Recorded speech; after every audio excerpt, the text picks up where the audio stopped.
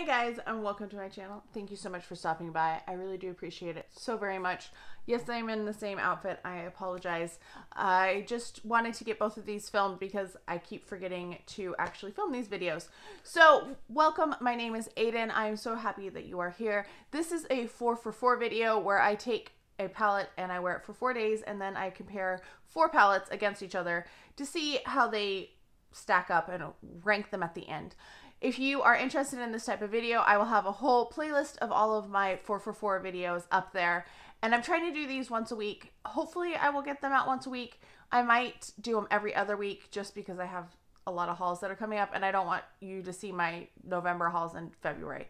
So let's talk about the palettes that I compared. So I have the Anastasia Beverly Hills. This is the Nicole Guerriero Glow Kit. I have the original one.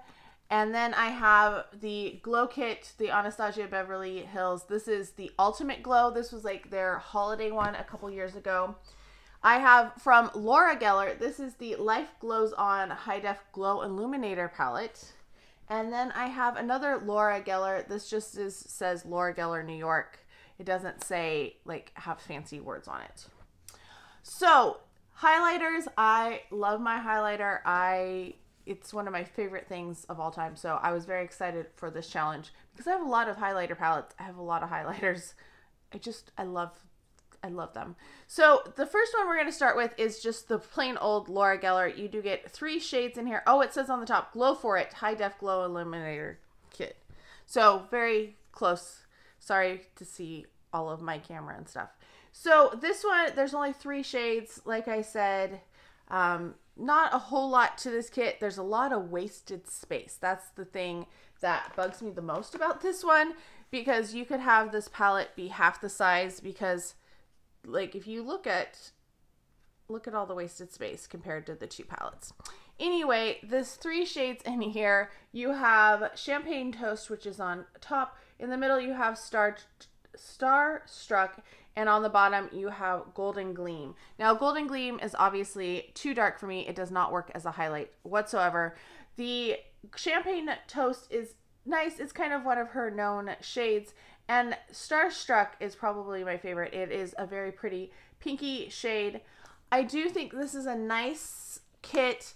I like the Laura Geller highlighters. I don't know if they're my favorite highlighters though.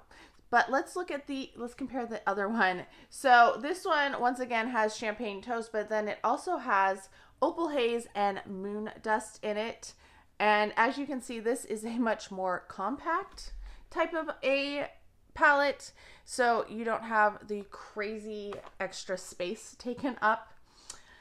In here, this is what the 3 shades look like. So I'm kind of swatching them all so you can see. So there's Champagne Toast again. That is the Opal Haze or Moon Dust, sorry, and this is the Opal down here. Now, I will tell you my thoughts on these in a little bit, but I think these are nice highlighters. I don't know if they're my favorite formula. I found that they didn't really last on the skin, and I kind of like that glowiness to last all day. And I felt at times they looked kind of powdery, and maybe that was just the brushes that I was using that week that gave me that feeling. But I wasn't super impressed with them. I wasn't as impressed as I remembered being about them.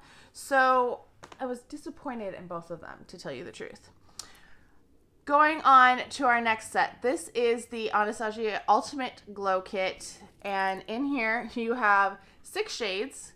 You have some very dark shades that are almost identical. Like there's a lot of the same. And I find it really funny that this was their holiday set, because man, that looks like somebody who has a nice tan, or like this is not a universal palette. It's funny because if you wear snow and that looks good on you, these aren't going to look good on you. And if these look good on you, snow is not going to look good on you. So I found this palette very confusing, to say the least. All right, so that's what they all look like. As you can see, snow worked pretty good for me. Even white sand, even though it looks kind of dark, it worked fairly well. And then the rest of them just progressively get darker and darker, and they just don't really work for my skin tone. So for those reasons, I'm going to pass this kit along. I could use them as eyeshadows, but again, like I said last week with my Juvia's Place palette, these are so big. Like this, I don't need giant eyeshadows that big. So unfortunately, just the range of tones in here did not work for me.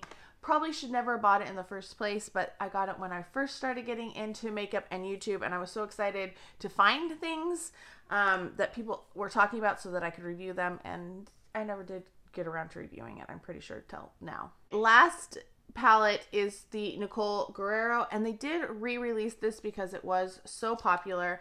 I don't watch a lot of big YouTubers, so like I did watch a couple of Nicole Guerriero videos after this came out. She wasn't really my style, and I found like a lot of the bigger YouTubers, I don't know, they don't put out regular content, and I don't know. I never got into her, but I did get into this palette. So you do have 6 shades. You get kind of a wide range of shades. You got a pinky one, a peachy one, kind of a more taupe-ish shade, I guess, more of a white, and then you have these more golden ones, which they look pretty similar, but I feel like they do perform slightly different on the skin. So there they all are on the skin. Yeah, they are pretty blinding. They are very shiny. I do have, I think I put Forever Young, this one in the middle on, so that's the second one. That is what I'm wearing on my cheeks today. Like I said in my last video, ignore my eyes. I was trying to experiment and it didn't go quite well. But yeah, I really do like these. These two are a little more challenging for me because they are darker.